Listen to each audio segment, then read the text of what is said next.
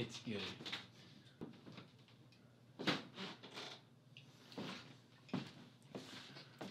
What's up, everybody? Tom here, back at you with another video, and this time brought to you by the wonderful White Claw. Ah, that's good. No, I'm just kidding. It's not. White Claw's not paying me, but White Claw, if you're listening, if you want some extra advertisement going on, slide into my DMs. I would love to sponsor you guys because I think you have a terrific product. So, anyway, it's been brought to my attention that there is a controversy with regard to the MoMA. And for those of you who don't know, MoMA is an acronym for Museum of Modern Art. And it's in the city, New York City. Well, if I say the city, it's pretty obvious I'm talking about New York City. That's what New York City's called. But I understand that I have a lot of people watching my videos from the flyover states and from some state called California. That's what it is, California. And, you know, they might think, oh, the city is LA. No. So, no. Anyway, the MoMA, it's one of my favorite museums. It's great. They have a lot of classics in there, like Starry Night by Van Gogh. They've got a Dali section. They've got a Duchamp section. They have these different, they had some Maya Deren films in there the other day. Who I actually read the book on. And, you know, she's great. The MoMA's a fantastic museum. It's a great way to spend a day if you don't want to spend a lot of money in the city. It's a great place to take a girl if you want her to think that you're smart and sophisticated. It's great. It's a fun time. It's fun to look at the art. It's wonderful. There's a controversy with regards to one of the architects that, well, he worked on the MoMA, and he worked on, like, I don't know, dozens, hundreds of other buildings in New York. And, his name is not Fred Johnson, because that's the guy from The Expanse. Let me pull this article up. Phillip Johnson, that's what it is, not Fred Johnson, Phillip Johnson. And, yeah, basically, if you've ever been to the MoMA, you walk in, you know, you get your ticket, and then you go up the stairs. And then as you're going up the stairs to the second floor, there's, like, a helicopter hanging from the ceiling. And then right next to the helicopter, there was this thing that said, like, the Fred Johnson room or something. It's in big letters on the wall. It was to honor this guy, Fred Johnson, for being a great architect who was influential in New York architecture and architecture in general, the art scene. He's a big deal. But this is what the article says. MoMA will temporarily cover Phillip Johnson's name after architects denounce white supremacist ties. A wall bearing Johnson's name will be covered by an artwork during the run of the exhibition Reconstructions, Architecture and Blackness in America. So apparently this guy Phillip Johnson has ties to white supremacists, or had ties. I don't even know if he's still alive anymore. You know, when that comes out, MoMA's like, we don't want necessarily to make people uncomfortable by having that name right there when you walk in. So they covered it up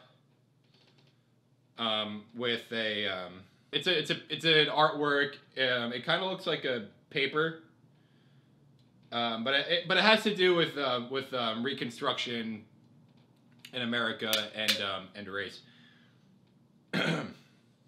Last November, a group of architects, designers, and artists released an open letter asking the Museum of Modern Art and Harvard University to remove Phillip Johnson's name from its spaces, citing the glass house designer's allegiance to white supremacist ideologies.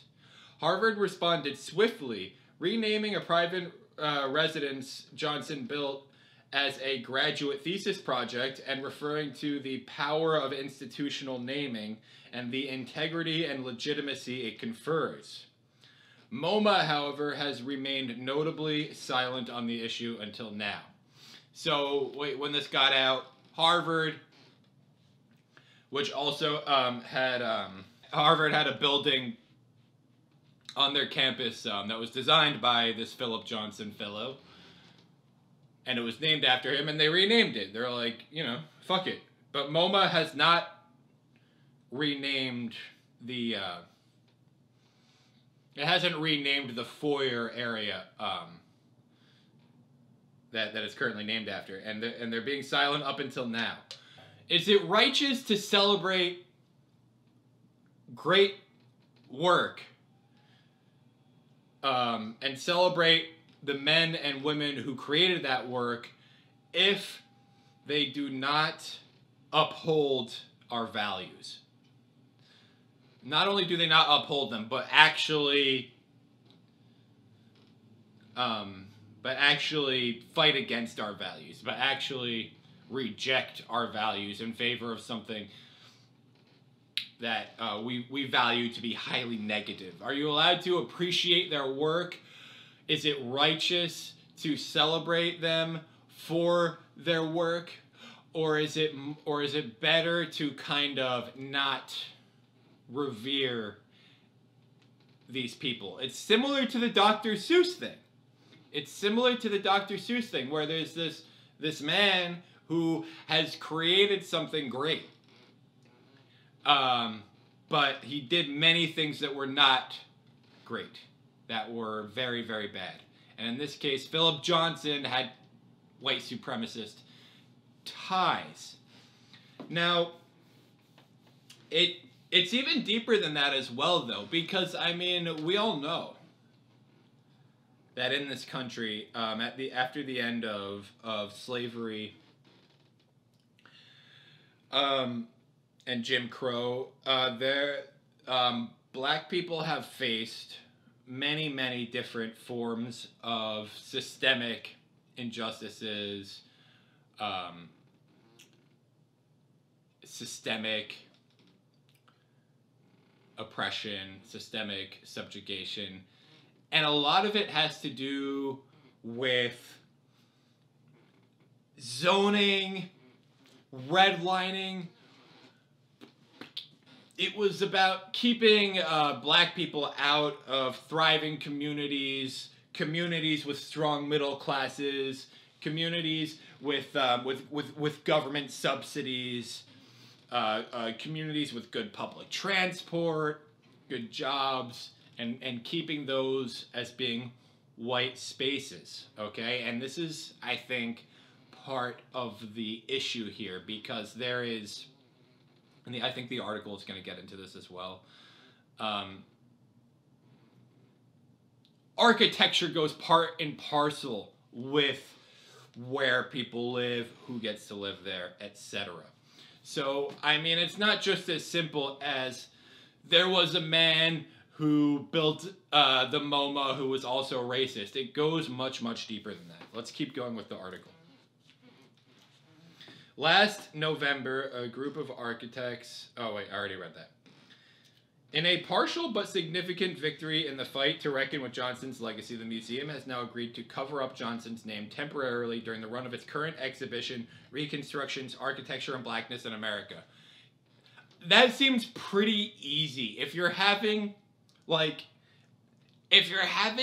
exhibit about racism in America,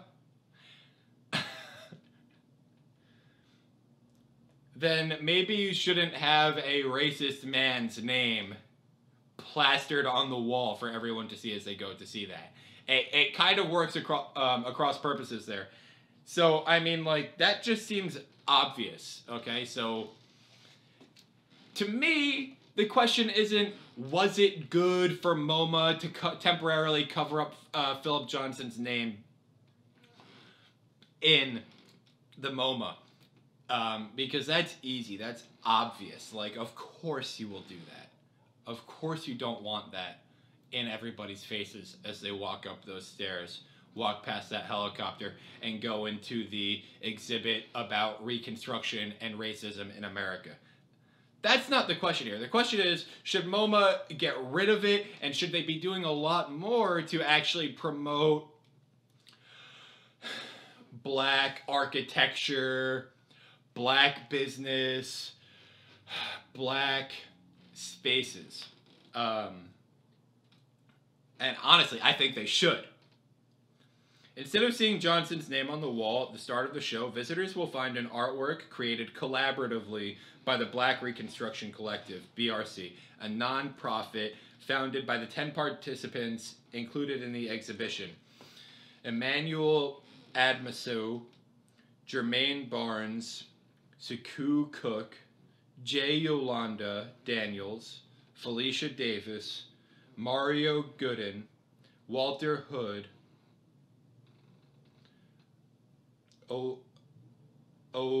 Olalekan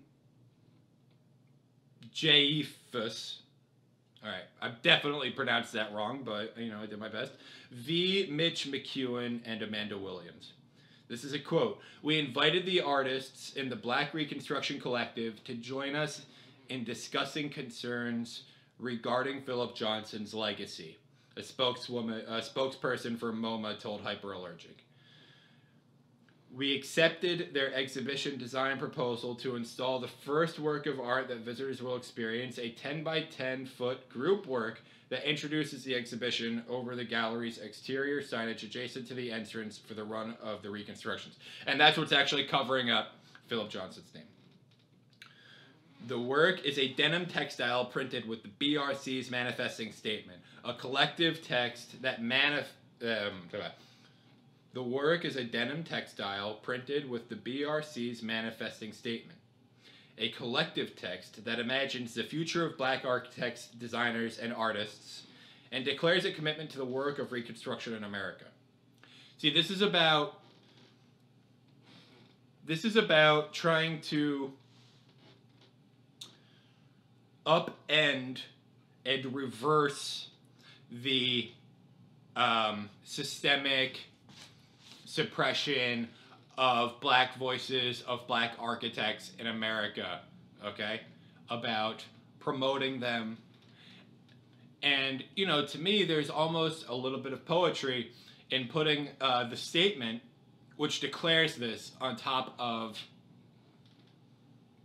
Phillip Johnson's name in the MoMA. MoMA also told Hyperallergic that the museum is undertaking a, quote, rigorous research initiative to explore in full the allegations against Johnson and gather all available information. So they're kind of saying, look, we don't want to jump to conclusions here. We're going to do a full investigation, and only then will we make a decision what to do. Which, I mean, you know, fair. Like, you don't want somebody to just be scrubbed from... not scrubbed from history. His buildings are always going to be there, but you don't necessarily want to jump into something like this without doing your diligence. So, you know, that is fair enough. V. Mitch McEwen, an assistant professor at the Princeton University School of Architecture, who is included in the exhibition, told Hyperallergic that MoMA is in denial of its own history. And this is something I believe. MoMA wants to say, oh, we're not racist, you know, we're very progressive. We support black communities, blah, blah, blah, blah, blah. Meanwhile, you are an institution which has promoted racism, promoted redlining, suppressed black voices for your entire history. And now you want to say, oh, well, hey, for the past 10 years, we've had, you know, really woke tweets on Twitter. And this guy is saying that that's not enough. That, you know, you have to actually You have to actually grapple with your past. You have to actually do something to counteract the negative effects of your past actions. That's what V. Mitch McEwen is saying, and I agree with that. We met with Glenn Lowry about the gallery name on January 6th as white supremacists were storming the Capitol. He said, MoMA didn't create the problem, McEwen said. He said, MoMA didn't create the problem, McEwen said. This is a McEwen quote. We met with Glenn Lowry about the gallery name on January 6th as white supremacists were storming the Capitol. He said, MoMA didn't create the problem, McEwen said. The fact is, when it comes to racist urban planning policies in the 20th century and a deeply Eurocentric, anti-black archive of American culture, MoMA, under white supremacist Phillip Johnson, did largely create the problem. It innovated white supremacy in architecture. Now, as far as white supremacy in architecture, I don't know all the sources. It's definitely something that has a strong history and structural influence in America. There's so much stuff you can read about it. I haven't read nearly enough, or any, but I know that it's there. And an institution like MoMA would have contributed to that, would have to some degree created it, exacerbated it. And I believe this is something that MoMA wants to just say it happened in the past and we don't agree with that anymore, or sweep it under the rug. But I mean, even if they denounce Phillip Johnson, like, that is not enough, because you are still part of an institution which has created these structures, which has exacerbated these institutions. So to really make amends, to really show people that you're doing the right thing, to actually help mitigate the effects of these institutions, you have to do something proactive. You can't just say, oh, well, you know, we've changed now. The legacy of that innovation, this is still a quote, remains strong today, with a department that has not one single black staff member, curator, or full-time employee.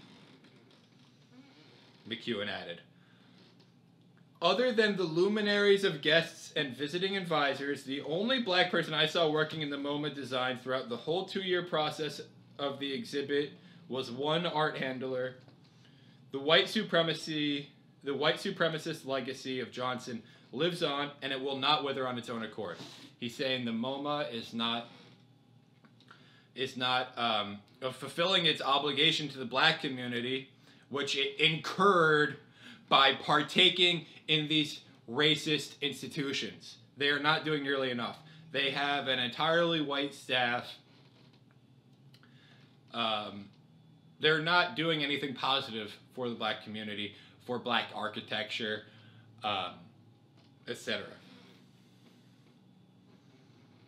And if they don't do something proactive, then it will continue to persist. If you don't do something proactive, racism will continue to persist, okay?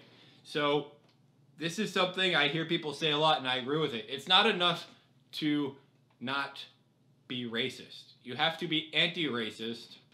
And the reason for this is because racism is structurally built into American society.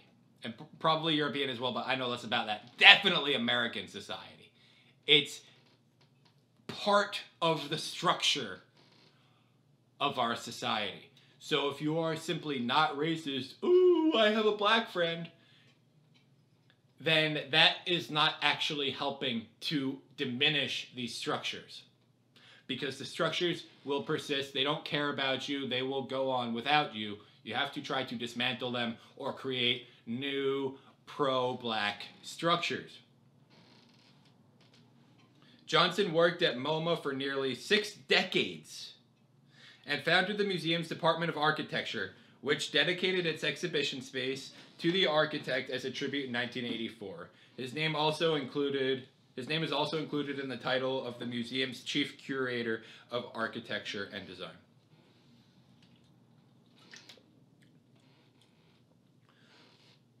While his contributions to the field are widely known and praised, Johnson's racist past is often ignored, despite the fact that his, quote, commitment to white supremacy was significant and consequential.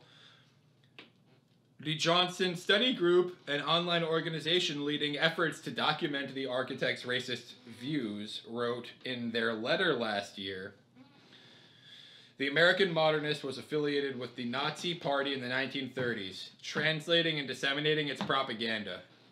Later years, he justified his associations as a homoerotic fascination with Nazi uniforms. Let me read that again. The American modernist, referring to Phillip Johnson, was affiliated with the Nazi Party in the 1930s, translating and disseminating its propaganda.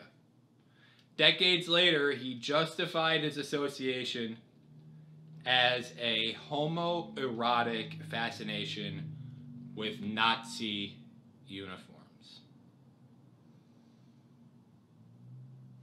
So he was a Nazi sympathizer.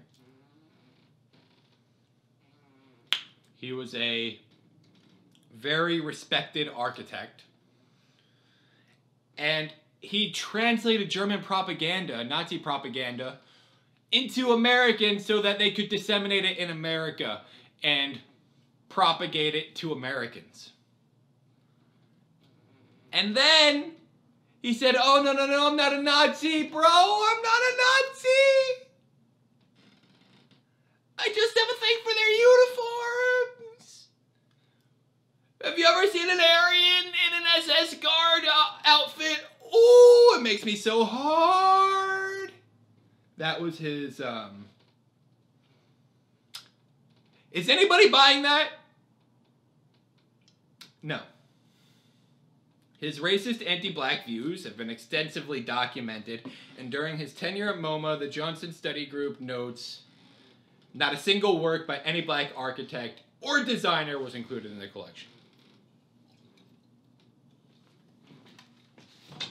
You see, this is something that is going to continue to happen for decades and decades because of how deeply entrenched racist structures are in America. We are going to find people who we revere, like Dr. Seuss and like Phillip fucking Johnson, who were horrible fucking racist people. Who hated Jews, okay? Who hated gay people, who were just fucking shitbags. Fucking Kevin Spacey, raping kids, date raping kids. And how do we approach their art, okay? Because their art is still good. The art is still good. Usual Suspects, Cat in the Fucking Hat. These are classics. These are things that actually have value, that actually have positive effects on our society, regardless of the politics or how shitty of a person the person who created them are. And they are part of our past.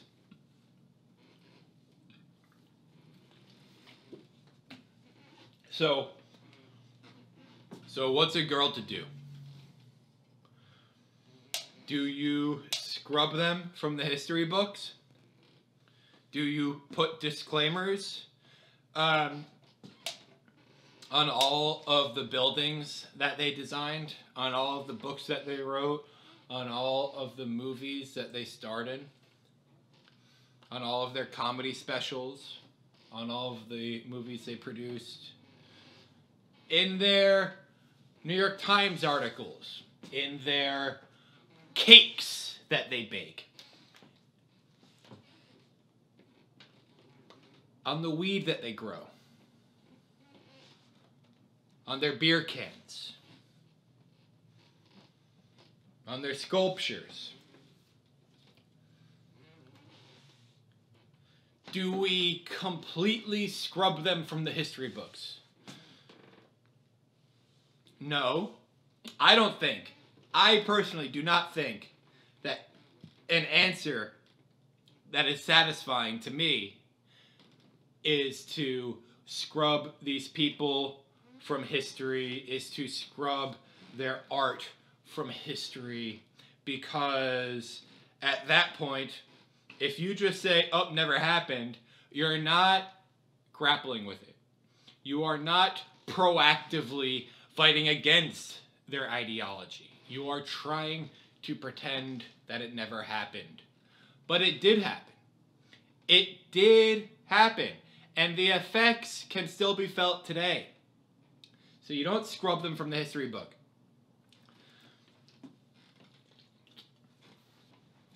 To me, maybe this is just like woke centrism, enlightened centrism. Maybe it's, I don't know, just obvious. But to me, you separate the art from the artist.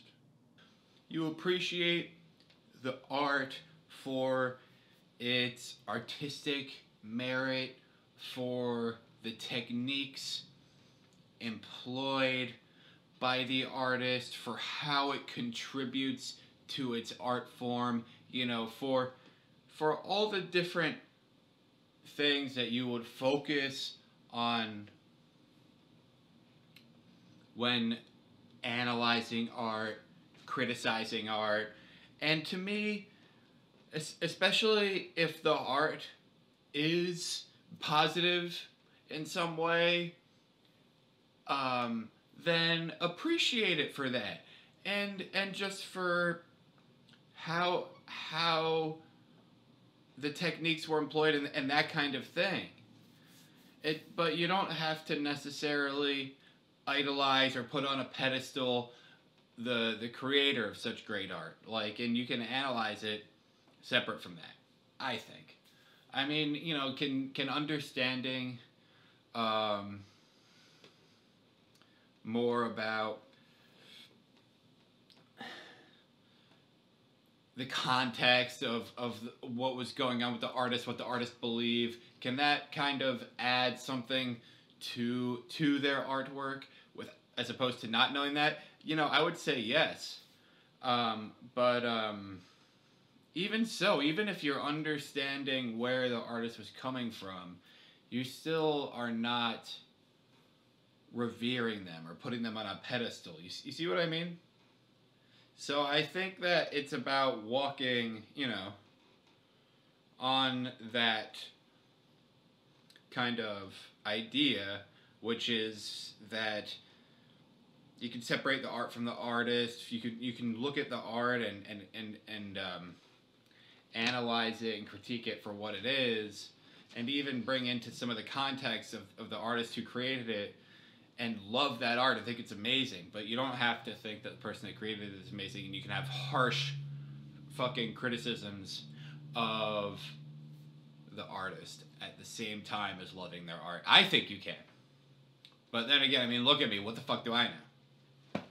So if you ask me, if I'm the MoMA owner or if I'm a manager at MoMA, I put my money where my mouth is. I start creating black grants. Well, first of all, I take the fucking name, the Phillip Johnson name, off of the fucking foyer entryway in the MoMA. You don't need that in front of everybody's face as they walk in. The name of a racist fucking Nazi. You don't need it. So take that out. But you don't just take it out. You don't end there, because at that point, all you're doing is pretending that it never happened. But it did happen. So What you do is you get, we're talking about a multi-million dollar institution, museum, okay? They can provide grant money, okay, for black architects to work on the MoMA. Fuck, last year, the fucking MoMA was closed down for like 6 months or something, maybe longer, for renovations. Why are they not hiring black architects to lead those kinds of endeavors, to lead those kinds of changes to their building? You want to have more black input in the architecture of your institution. Okay? So, pay them handsomely. And while you're at it, I mean, first of all, that already happened. So that ship has sailed. They already did the renovations on MoMA. Why not create a grant for a black architect to improve the architecture in poor black communities, to improve the parks in poor black communities, or not even poor, just any black communities. You just want to promote blackness, you want to promote black success, you want to promote the idea of black success, and you do that with money. Okay? So, you know, hot take, support black artists. Don't support me. I'm white. I'm half Jewish. I'm good. Don't subscribe to my channel. Don't rate, comment, and hit the notification bell on my channel. Go do that to a black artist. Help support black success monetarily, with money. You can't scrub them from the history books. You can't say, oh, I'm a woke individual and I support black people. I have a BLM t-shirt and blah, blah, blah, blah, blah. No, it's about being proactive. It's about supporting black people. It's about supporting black communities. It's about supporting black artists, architectures, and structures. We want to create structures of black power in this country. Okay, because we already are in a country which is built on a structure of white power. Now, I know there's going to be pretty much zero people who agree with me on this, because, I mean, even the people I agree with on value and the direction that we want to go are going to disagree with me on, you know, my tactical ideas. They're going to say, well, you know, you can't do it that way. You have to do it this way to get to the goal that we both share. There's going to be people who don't share my goals, but who I still broadly agree with, who disagree with me. And that's fine. You know, those people, fuck, I'm probably wrong compared to those people. Then there's also other people who are just fucking shitbags. Shitbag racists who say, oh, well, you know, the free market, whoever's the best for the job should do it. Well, guess what? There is no free, quote-unquote, free market in this respect, because we're in a situation right now where the structures of power, the structures of success are built to favor white people and to keep black people down. So the way that you break those structures is not by just saying we're not doing that anymore. It's by, you have to promote the opposite. You have to promote blackness. You have to promote black success. You do that with money. You do that with research grants, with fucking architecture grants, whatever it is. And yeah, fuck it, say this is only for black people. Find the best fucking black architect who applies for your grant. And pay them handsomely to do their fucking job and grow blackness, black communities, black power, black structures in this country.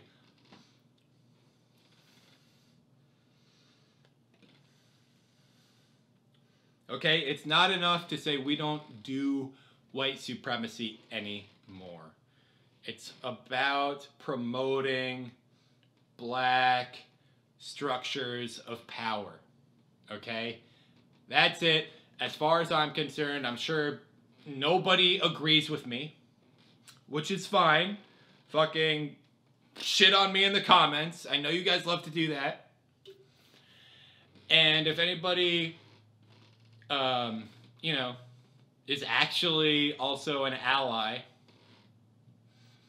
and wants to have a real discussion, I'm here for it, okay? If I'm off base, if I'm saying things that are completely wrong, tell me. I want to know. Because I want to improve myself as well so that I can be as much of an ally as I possibly can be. And that's where I'm going to end the video. Thanks for watching. Support black artists. Don't subscribe to my channel. Subscribe to black channels.